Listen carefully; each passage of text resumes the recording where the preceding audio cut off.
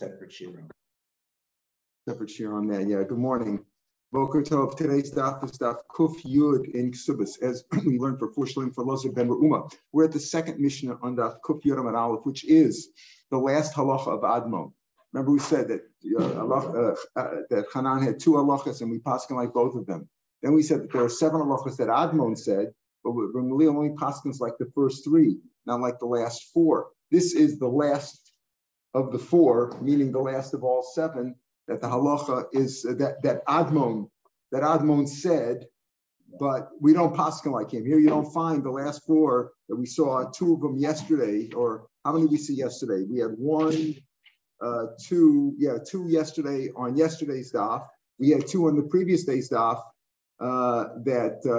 where Ramulio said that was number two and number three, that the halacha is like. Ramulio said, I agree with him. And then actually we had three on yesterday's daf. The third of Admon, so we went like Admon is the top of Kuftes, and then we had two more, which is number 4, number 5, and then it's number 6 and number 7 on this daf. We saw number 6 at the top of this page, and these last four do not. The halacha is not like Admon. So here is the second Mishnah on Kuf Yud and Aleph where we're starting today. Ruvain says to Shimon, "You owe me $100. Here's an IOU." Shimon says to Ruvain, "You owe me $100. Here's an IOU." So what do you do in a case like that? So in America, you'd say contra, right? I owe you and you owe me, forget about it. So Admon says, wait a minute. The second guy, Shimon, Reuben's got a thing, I owe you, Shimon owes me $100. Shimon says, I have a later document which says, you owe me $100. And I can't owe you $100 because if I owed you $100, why would you borrow from me $100, right? If I owed it to you, you would just take back what I owe you. If I owe you, if your first document is correct, Shimon says to Reuben, if I really owed you the $100, why did you borrow $100 from me? You should have just demanded that's your money back. And that's what Admon says. How did you borrow from me? That's Admon's argument. And Admon says basically that Shimon could say, I don't owe you anything. I must have paid you back because why would you have borrowed money from me? The Chamar knows so each one collects his own. They're both valid. Now, what's going on? We don't pass like Admon, so we go like the Chachamim. Now let's understand. Itmar says the Gemara. We haven't really understand the Mishnah yet. Each one, Reuben and Shimon each say, "Here's an IOU, you owe me money." Rav Nachman Zegova. Rav Nachman goes seemingly like the rabbis, like the Chum in the Mishnah. Each one collects his own. What do they have to exchange? It's like exchanging bags or exchanging like leather covers, like a big march of like a big mat, or a big bag, a big leather bag. What's the point? In other words, if a guy's holding two big bags or an animal's holding it, if I'm holding two big bags, what's the point of exchanging from one arm to the other if they both weigh the exact same thing? What's the point of exchanging over here? Each guy keeps his own, and that's it. You'd say contra. If I owe you 100, you owe me 100. Each guy keeps his own. That's what Rav Shesha says. Now, that doesn't seem to be what the Mishnah said. The Mishnah said each guy collects, right? According to the Chacham, we're going to deal with Chacham. So let's understand. The Kuli Alma, everybody agrees. Let's understand, when it comes to a creditor and a debtor, remember, if I damage you, I have to pay Meitav Sadeh or Meitav Karma Yishalem, says the Pasuk, Michael and Mishpatim, right? But when it comes to a creditor and a debtor, a creditor can only collect. He can't collect the best of the guy's land. He can only collect less than the best. So let's say they each have the same kind of land. If each one has the same kind of land, each one has good land, each one has middle land, each one has bad land, what's the point? Everybody agrees. It's definitely, you see in this machlokas here between Rav Nachman and Rav Sheshes, we're talking about a regular case. I owe you, you owe me, right? When we're, if we each owe each other the same amount and the kind of land that we can collect from each other is the same, there's no point, right? Just contra it, and each guy stands on his own ground and nobody pays anybody. Let's say one guy has better land. He has average land. We'll call that baininus. And one guy's got worse kind of land. Rav Nachman says, when you collect, right, zeh gova, he says, Rav Nachman says, no, each guy collects, seemingly like the Mishnah, like the Chachamim, each guy collects cover. When you figure out that you can't collect the guy's best, you collect less than the best. Best what? Is that a general statement about the best land? Everybody, all land is estimated. There's good land, pardon? let's say grade A, B, and C, right? So you're talking about in general, or you're talking about this guy's land? In other words, my best land may be your worst land, right? So Rav Nachman says, no, each guy you have to go by his own estimate. In other words, you measure the grade A, grade B is individualized. It's personal to this guy. It's not a general thing. It's not objective. It's subjective. Look at it that way. It's subjective according to this person. So Nachman says, look at it this way. Shaman is B'Shalo and Shaman. So Asi Balzor is the guy who has bad land. Like, let's call it Ziburis. Let's call it C, right? A, B, and C. So one guy has B land, one guy has C land. The guy who has the C land will come, the governor. So let's say he collects first from the other guy who's Bainerness, right? The best land. Now this guy, we'll call him number one. Number one collected Bainerness, right? Because the other guy, that's all he had is Bainerness. The other guy has B land. This guy only has C land. So the guy with C land collects the B land, the Gavile Bainerness, the Havigavaitis. Now, the guy who collected it, like number one, who had Ziburis, I said the one guy had B land, one guy had C land. The guy who had C land, the worst kind, come and collected the Bainerness, right, from the other guy, B land. Now, to him, but to him, that's the best land now. This guy now, who had the worst, let's see, he collected B, but it's really like A land because we're measuring it according to him subjectively, not according to objective means. Now the other guy who had originally the B land, what is he going to collect? He's going to collect from the first guy who collected, but when he's going to collect, he can only get the C land. Why? Because when you collect from a debtor, when a creditor or something, if he has two different kinds of land, you have to collect the worst one. So now the guy who had the worst land got the better land originally. He had C land, he got B land, right? He got B land. Now when the guy who had B land collects, he can only collect the C land because he's collecting the worst land. The value of the land. Right. The value of land could be the same, but still you want the best land. You want the best land. Right. You're right. It's probably less. It's a less square feet land, but that's how it works. So if the C guy goes first. Good. Very good. The Gavile Manus. The Gemara's going to ask that. Good. You're getting it right. So we go there. So now, now the second guy who's collecting is going to get the worst line because he started with Bainerness and now he's going to wind up with Ziburis. So there it makes a difference. If they both had the same kind of land, you're right. Then just contra it and there's no point in collecting at all. But maybe this will make a difference. If one guy had Bainerness, one guy had Ziburis, and the guy who Ziburis collected first, he takes Bainerness, and now he has Bainerness and Ziburis. When the other guy collects from him, he's only going to get Ziburis.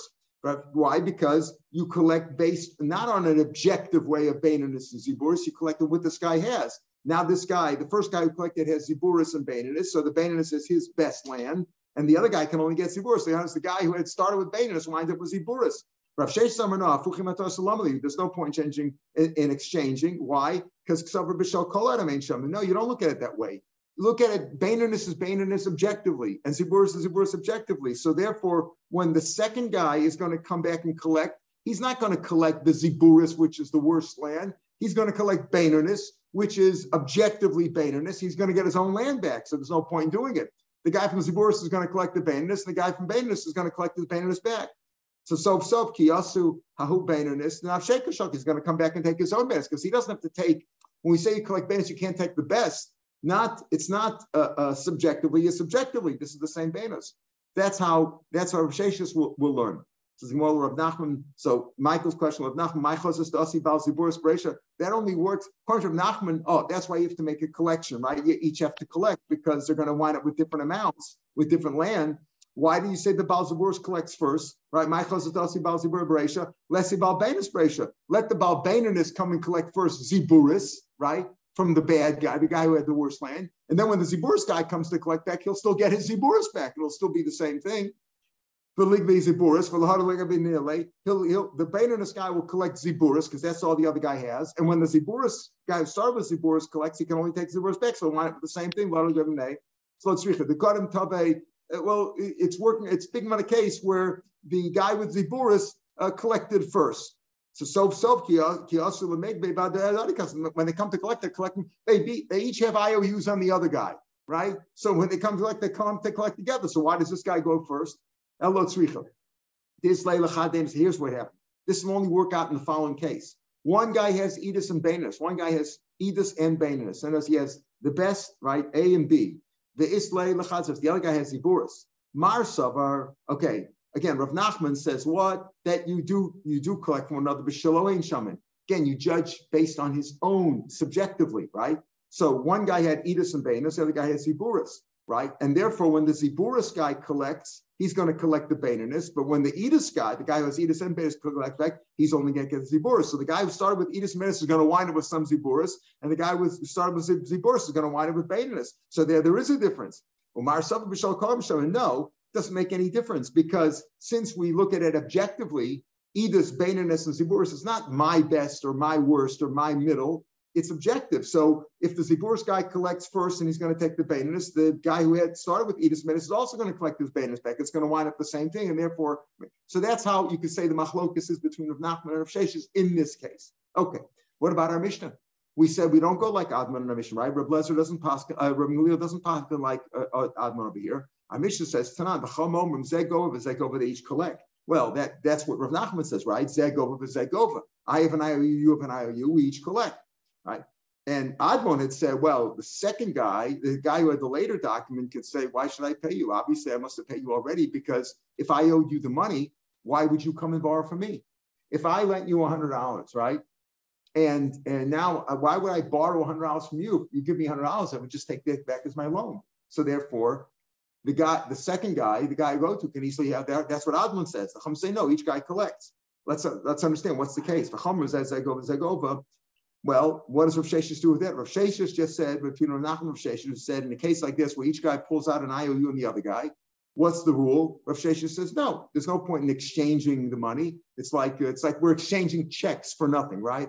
Why should I give you a $100 check and you give me a $100 check? Forget about it. We'll contra it and call it quits, right? So why did the Chum say they each collect? According to Rav Sheshes, Targum Rav Nachman Rav Sheshes, Rav Nachman himself, who argued Rav Sheshes, explains. I'll tell you how Rav Sheshes is explaining the case. I'm going to they're not equal IOUs.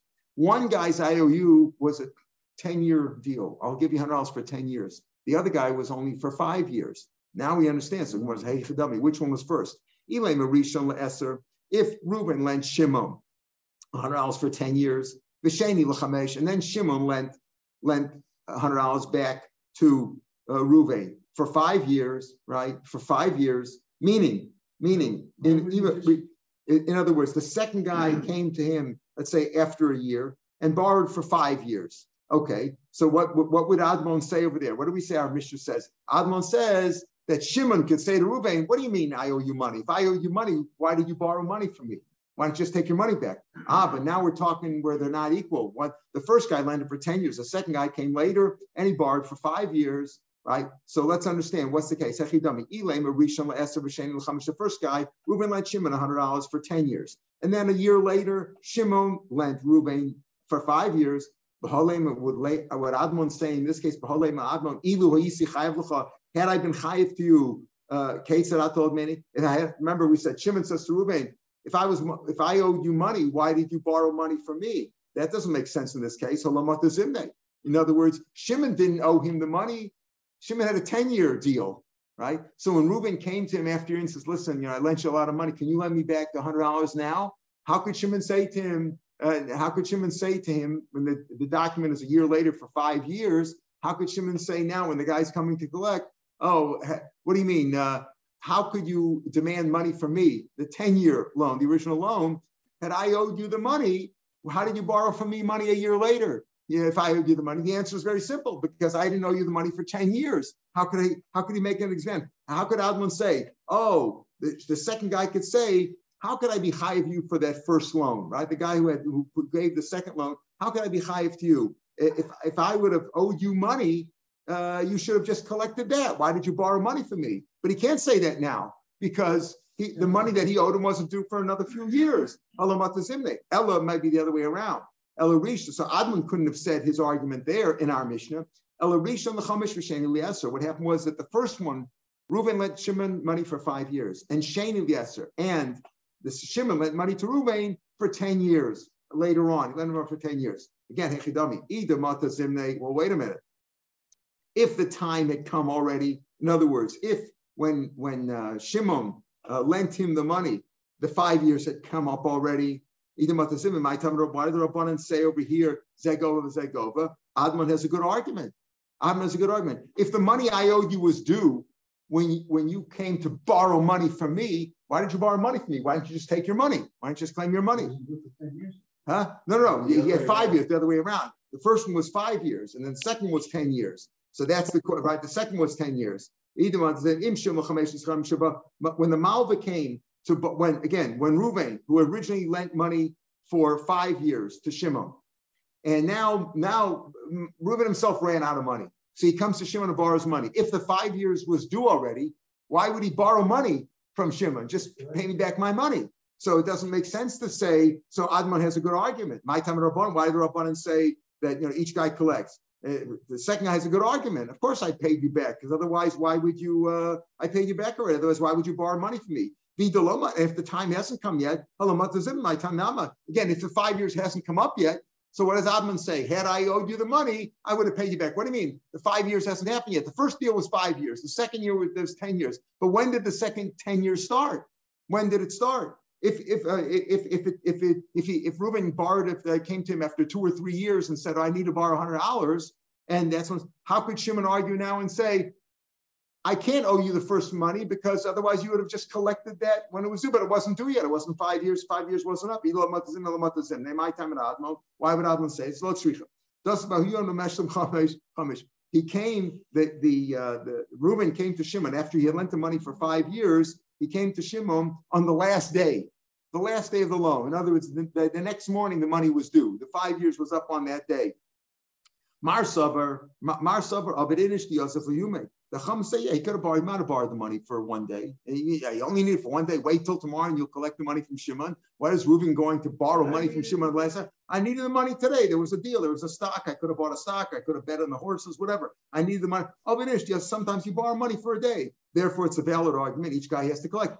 Admon's argument that had I owed you the money, you should have collected already. No, the money wasn't due yet. Admon says the guy's not going to borrow money for 1 day, and therefore it's a good argument when he said, had I owed you the money, you should have waited a day and collected the money there. That's how he's going to learn the mission. Rambam Chama learns a simple answer to give an answer of Sheshes. Where one of them was Yisomim. In other words, the father had died, right? There were 2 IOUs, Reuben and Shimon. Let's say Reuben died. Now Reuben's kids were coming to collect the money, right?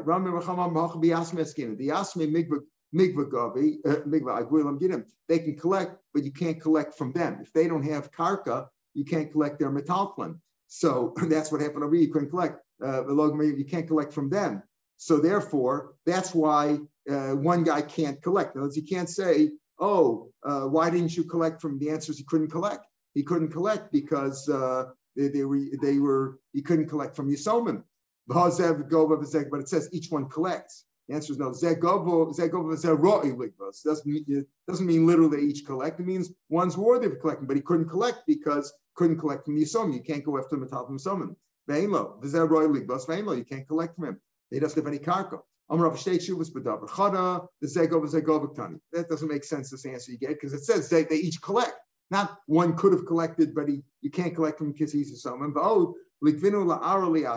Learn the other way around. Let the Yisomim collect the karka from the other way. Right? Each one collect karka, and then let the other guys collect from the Yisomim. In other words, you can't collect metalflin from Yisomim, but you can collect karka. So let the Yisomim collect first, because they can collect, right? So like the karka, and once they have the karka, the other guy can go again collect his IU back. Yisomim should go with karka b'cholos of the in balchov chazer goes ahead. Yisomim collect karka because their father inherited to them an IOU, and they collected the karka. Now the balchov, their creditor, can go back and collect from them.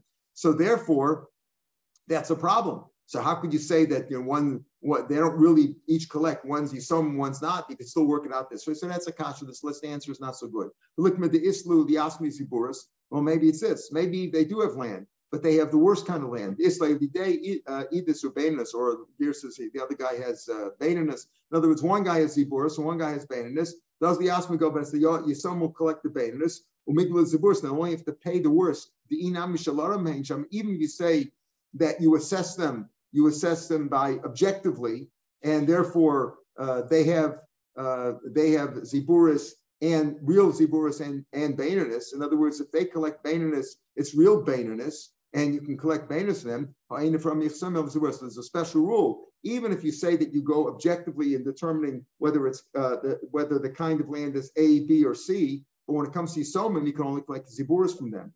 So why don't you give that answer? And then they could collect. So this isn't going to work. It says, that's only if you didn't grab from them, if you didn't seize it. The toughest, but if you seize it from them, in other words, the rule is you can only collect Yisomim ziburis. But if somebody seized a baitinus from them, then they could seize it. So this is not a good answer either. So the second answer, about these some doesn't work as well as the first answer, even though the first answer is also a little bit of a docha according to Sheshes. You got to say it's speaking about where the first guy lent to Reuven, lent money to Shimon for 5 years. And then the second one where Shimon lent money to Reuven is on the last day of the 5 years, right before the money was due in the following day. There's a little bit of a docha. In any case, we have this machlokas here between Admon and the Chachamim. But everybody agrees, even in the Mishnah. I mean, the Gemara said that Rav Nachman and Rav Sheshes both say that if each of them have the same thing, like let's say you're talking cash, we're talking cash, and you're going to pay one another. If I owe you 100 and you owe me 100, we could just contra it and cancel it, etc. Okay. Now we're finished with Admon and with Chanan Admon, and this is like the last part of the. There's two more Mishnayos, but related to marriage. There's three parts of Eretz Yisrael considered for marriage. What do I mean? Yehuda, Yarden, and Galil. Interesting. We think of Yehuda and the Galil, Yehuda and Shomron today, and the Galil, and all of Eretz Yisrael. Here he says Eber Yarden, Rashi says Eber Yarden, Sholosh Arches Hein be'Eretz Yisrael. There's a shaila about that. Is Eber Yarden the part where the Golan is, or over the Jordan, on the eastern side, northeast of the Jordan? Is that Eretz Yisrael, or is it just where the 2.5 tribes were allowed to live? There's a Shalom Shalom here. Rashi says very clearly, Sholosh Arches Hein be'Eretz Yisrael. Eretz Yisrael has all these three lands. Now, what do we mean by that? Normally, you can't. Let's say the husband wants to live in a different area than the wife, right? From one land into another. No, let's say they're in Iver Yarden. He wants to move to Galil, right? You can't force her to move it, or she can't force him to move from one city to another city in two different lands of the three lands, or from a near is like a town, and Makrach is a large city. But in the same land, meaning of the three lands, either Yehuda, Yarden, or Galil, you could force you could force, let's say he wants to move in the Galil from one city to another, he can force her to move, and she could force him to move if necessary. So if a husband wants to move and he wants to take her, let's say, Rashi says, he can't force it, but if he wants to force her to move to another city within the same land, he could do that. Both sides from a town to a town, and from a city, large city to a large city. You can't force her to move, even in the same land, right? From a town to a big city. Big cities, some people don't like the big city life, right? Or from a big city to a town. You used to living in a city, you can't force from town, right? You can move from a nice area, right? From a pleasant area, from a worse area, let's say from an unpleasant area in Neveah Hayafa to a pleasant area. You could force her to do. If living in a nice area, you can't force them to move to a bad area. Shmuel says, you can't even force her to move from a bad area to a good area, from, let's say, unpleasant to pleasant. Because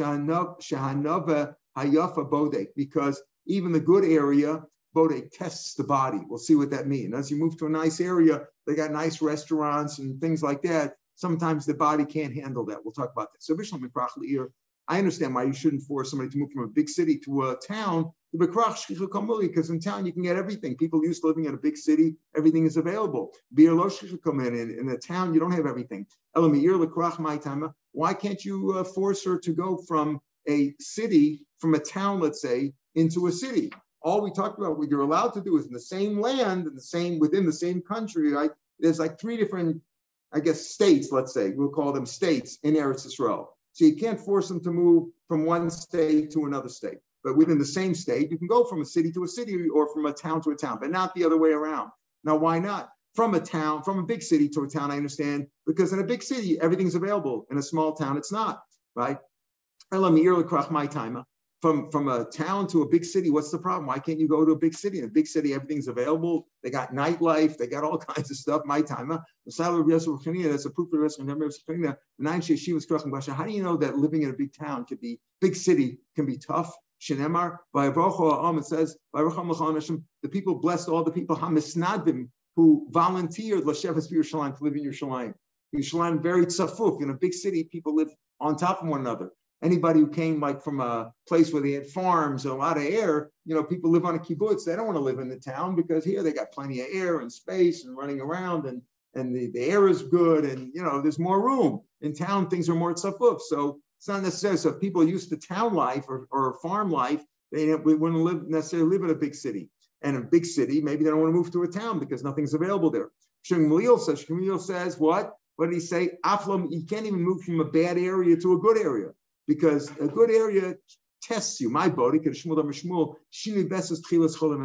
change in diet is the beginning of gastrointestinal problems, right? Because in town, in town, and when we were on the farm, we only had basic food. Now look, you got all these restaurants, and you start getting sick. Start going to these weddings. Kosuv, the Sefer Ben Sira, it says in the Sefer Ben Sira, the first 4 words here are also in Mishlei, as he quotes there. Kol yemei ani ram. All the days of poor people are tough, are bad days.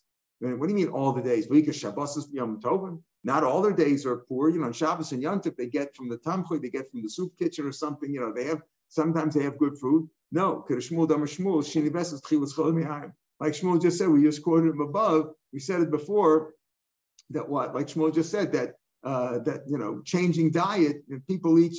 Do I have to explain this to anybody? If you ever eat Shabbos food, you know what you feel like on Sunday morning, right? So there you go. Change in diet is the beginning of gastro problems. Ben Sira adds more. See, it says Kosev Ben Sira. That really part. Those first 4 words are really in Mishlei, but the last and the next words are really in the Sefer Ben Sira, which is not in the canon, the 24 holy books. Ben Sira was like a separate book that came. Was later. Ben Sira says he gives a lot of advice. Af leilos. Even not only are called yomei ani ram, not only are the days bad for an ani when he's no food to eat, even the nights are bad. Why? Bishval gavim gago. His roof is at the lowest part. In other words, he's at the lowest part of the city or of the mountain. His roof is at the bottom, meaning everybody else's roof leaks onto his. Right? Umaram haram karmo, and on his vineyard is on the mountain. Right? Mimatar gagam mamter. Mamter gagam or mamter gagam legago. The other roofs leak onto his. And his vineyard is at the top of the mountain, meaning all the soil from his vineyard leaks down the mountain, and he loses his soil. In other words, he gets everybody else's garbage water on his roof and leaks onto his house. And his vineyard is not in a good spot. It's on a mountaintop, so the soil goes down. So his days are no good and his nights are not good. Hapamal Eretz Yisrael. Everybody, husbands and wives, can force one another to move up to Eretz Yisrael. B'didi have uvda. My great-great-grandparents made Aliyah in 1900 from Poland, and they left their 7 married children in Poland. And my great-great-grandfather wanted to make Aliyah. Thank God he did. We have Kever Avos in Svas. Everybody else is gone in Poland. We don't have anything. No Zecher, everything is destroyed, Treblinka, all that stuff, right? So he wanted to come up to Eretz Yisrael. She didn't want to go. She didn't want to leave her children. Her brother was the Rebbe, was the Radomska Rebbe, right? The Rebbe. So he took her to a din Torah to her own brother, effectively. I mean, I don't want to talk about recusing himself, whatever, but I don't know how they ask an official shaila. But he said, the husband wants to go to Israel, you have to go to Eretz Yisrael. Now we're gonna ignore the Tosfos over here, the famous Tosfos here. The third Tosfos here is the famous Tosfos of Rabbeinu Chaim, who says that when the roads are dangerous, we can't go to Eretz Yisrael today, so the rules don't apply, right? But this in our time, Tosfos wouldn't be saying this, right? Eilig Bismanazeh says, because it's a sakana, you can't go to Eretz Yisrael, it's dangerous. Now it's not such a sakana unless you consider the El Al food dangerous to your life. It's not such a sakana to come to Eretz Yisrael today. So everybody can force one. So here, my great-great-grandfather forced his wife to come on Aliyah, and they lived here and they died here. But no, but you can't. Anybody can force, but you can't leave. Let's say one party wants to leave. One of the spouses wants to leave Israel and move to America, Chicago, or someplace. So you can't force them. Now, what do you mean can't force them? That means that if the wife wants to move back to Chicago and the husband doesn't want, he can divorce her without giving her a ksuba. And if she wants to stay in Eretz Yisrael and he wants to leave, then she can force him to give her a ksuba. The bezin will force him to give her a get and a ksuba. So you can force people to move to Eretz Yisrael. You can't force them to move out. In Eretz Yisrael itself, if they want to move to Yerushalayim, you can force them to Yerushalayim because that's a higher kedusha. You can't force them out. Whether it's men or a woman. Not like we normally think the husband can force the wife. No, the wife can force the husband. Not a for the Mishnah before that says big cities versus small cities. Yeah, no. Oh, but when you talk about Yerushalayim verse, are you talking about the Yerushalayim aspect? Yeah. I guess Yerushalayim could be an exception to that. That's a good point. Yerushalayim could be an exception to that because Yerushalayim has a higher kedusha. We're talking about in general the cities that we're talking about, cities and towns probably was not including Yerushalayim, so it shouldn't be a seer, right? Good point. So let's say you married somebody in Eretz Yisrael.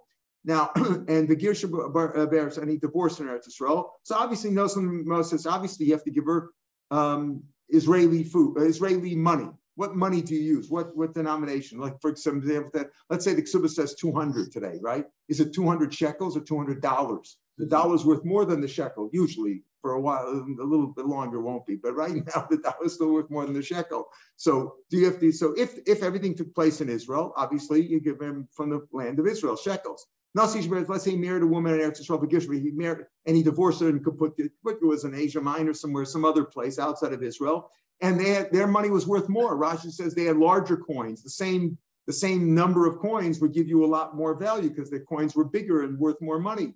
So what do? It's not some Eretz Yisrael. You still can give Eretz Yisrael money. Now you might say because the commitment was made in Eretz Yisrael, but the Gemara then says no. The Mishnah says no. So the other way around. Let's say he married in Kaputkia, where the coins were bigger, but he didn't say Vikir Eretz Yisrael. Still no. So you can give her from Eretz Yisrael money, right? Even though he married her in Kaputkia, that's where the ksuba was. You can give Eretz Yisrael. Rav Shimon says no. Rav Shimon says no. No, so Kaputkia. You go where the shibud was made. If they got married in Kaputkia where they had larger coins, you got to give her those coins. We'll see what the machlokas is in the Gemara.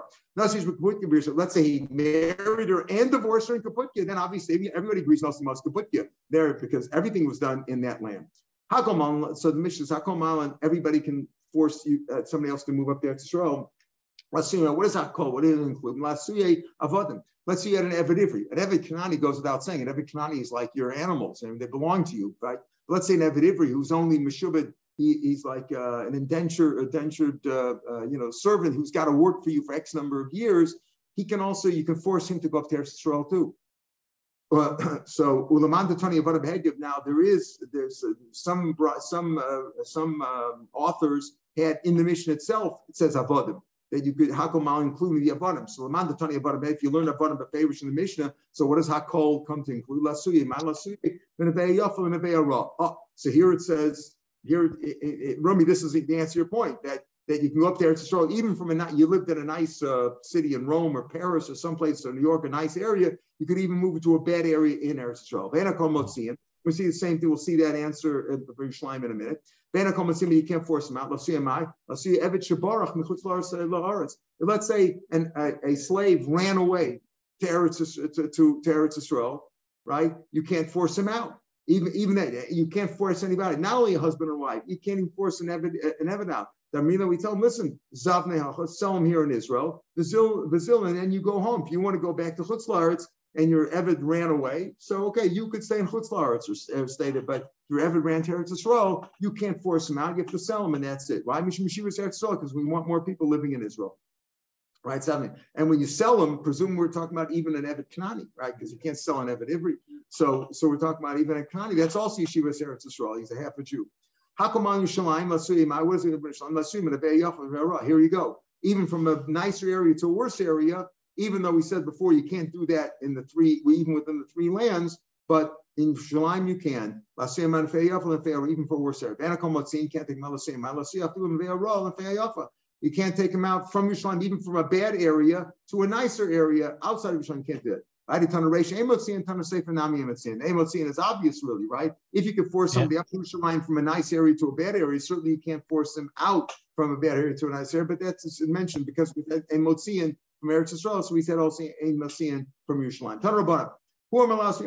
Let's say he says, I want to go up to Israel, and she says, I don't want to go, like happened with my great-great-grandparents. You force her to go up. If not, he can force her out where he has to pay her ksuba because he wants to do the mitzvah of Isha Eretz Yisrael and she doesn't want to, so he can divorce her without a ksuba. He omers, let's say she wants to go up, but who omers shalots? He says, I don't want to.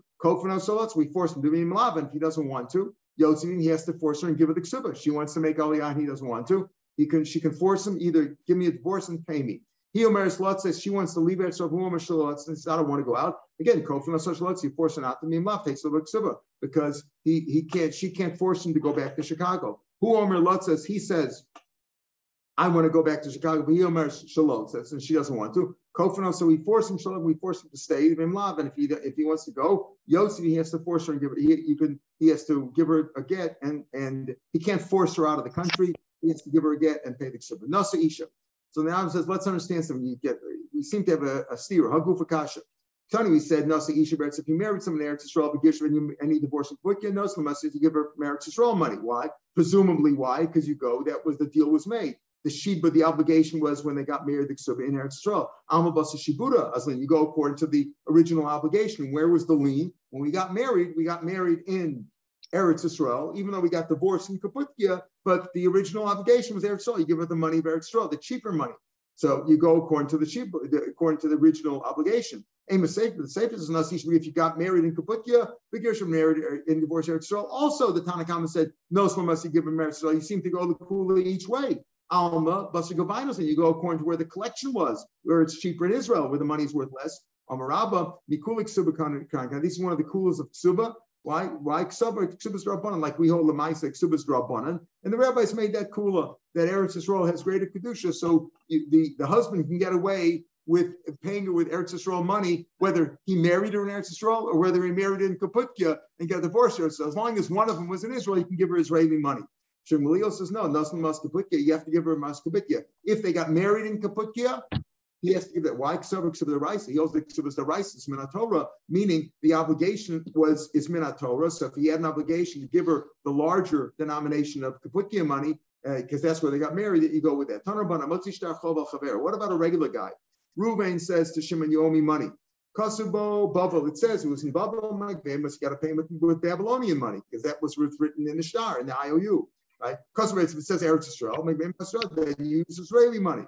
Kasubo Stam, it didn't say Bavel or Eretz Yisrael, just as an IOU, it didn't have the place, right? It didn't have the date line in there.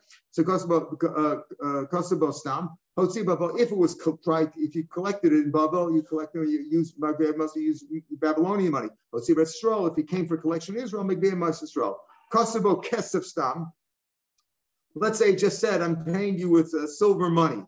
Kasubo Kesef Stam didn't say what kind of money. Mashi Yurtza Lova Magbeo. He can give him the Lova, whatever the Lova wants him, he can pay him. He can pay him with all kinds. It didn't say, Rashi says, if it's a sela or a dinner or a punyan, all kinds of silver money.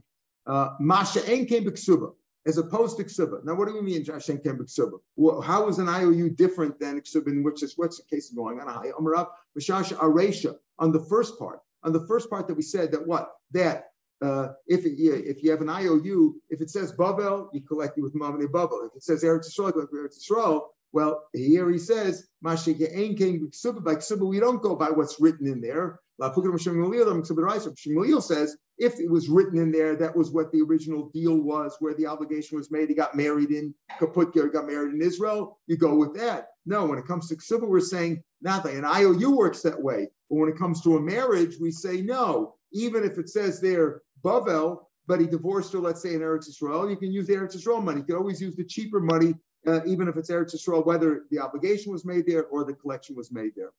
Kasabo Kesef Stam, Mashi Yitzlov, you can pay many, Mashi Yitzlov, you can pay any kind of money, because he didn't say which coin. He didn't say silver dinars or silver sellas. He didn't say, he can pay him with any coins that he wants. Amen Ascha.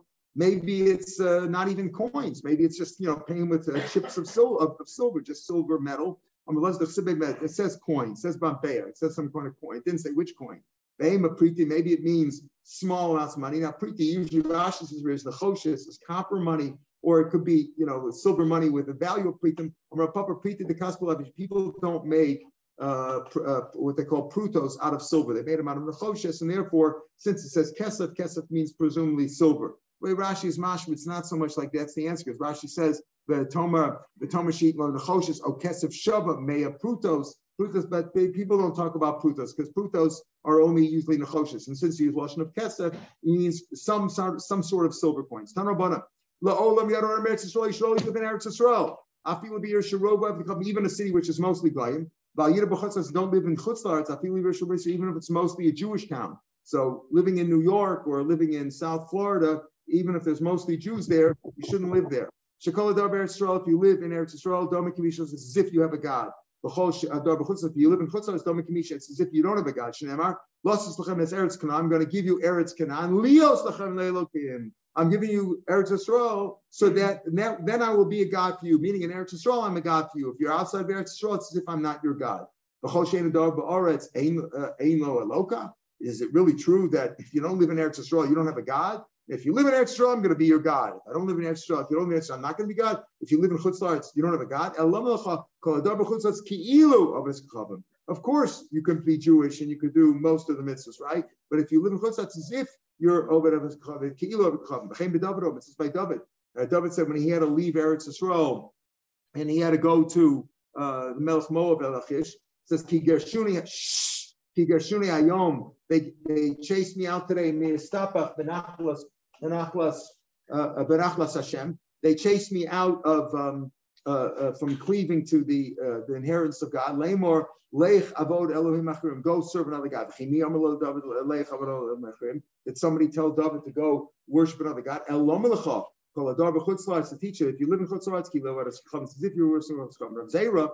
Just like Rav Zera was avoiding his Rebbe, Rav Yehuda, the boy of Messiah Yisrael. Rav Zera eventually did come up to Eretz Yisrael. Remember, he prayed that he should forget all his Torah Chutz La'aretz, and he tried to avoid Rav Yehuda because Rav Yehuda was trying to discourage him from going to Eretz Yisrael. That's the problem, because that's the rabbis themselves want to discourage you from making Aliyah. Rav Zera wanted to make Aliyah, and he wanted to go up to Eretz Yisrael. And his Rebbe, Rav Yehuda, didn't want him to go. Rav Yehuda said, Kol ha'ola mi Bavel le'Eretz Yisrael over B'aseh. Whoever goes up from Bavel to Eretz Yisrael is over Naseh. Shneimar Bavel Yivo. It says, you'll go to Bavel, v'shami you ad yom pakti. You're going to stay there, until I'm going to remember you, Nu'um Hashem. So Rav Yehuda quoted that pasuk to say, you're supposed to say in Bavel, don't make Aliyah. Rav Zera wanted to make Aliyah. We'll see this discussion. We'll continue this discussion tomorrow, Mitzvah Hashem, when we learn at the usual time, even though it's Rosh Chodesh, so we're going to have to rush through the Daf, right? Rush it up. Rosh Chodesh the next 2 days. Have a good day, everybody. Kol Tov.